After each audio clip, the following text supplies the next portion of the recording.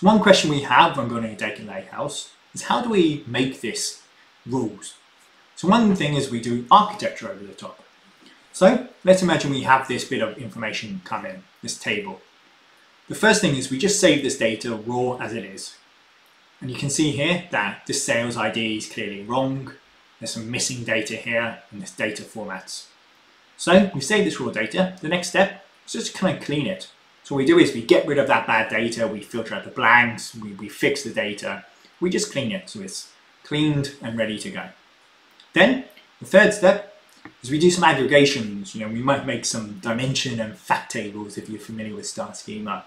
Basically just means put them into things that are good for reporting and other things that we can use for our end users, business users can use. We've got profit here, we can bind some other information, made some aggregations.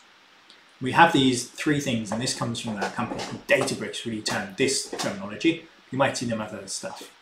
So first we have the bronze now. This is raw data. This is where we just save all the data, we just dump it into the data lake. The next thing we have this silver layer. We validate the data, we deduplicate it, like get rid of the blanks. So we know that the data is correct and doesn't have any errors. And then we refine it, and we make sure, and aggregate it. So we do things like calculations and the gold layer. This is good for giving to business users and letting people do business intelligence on top.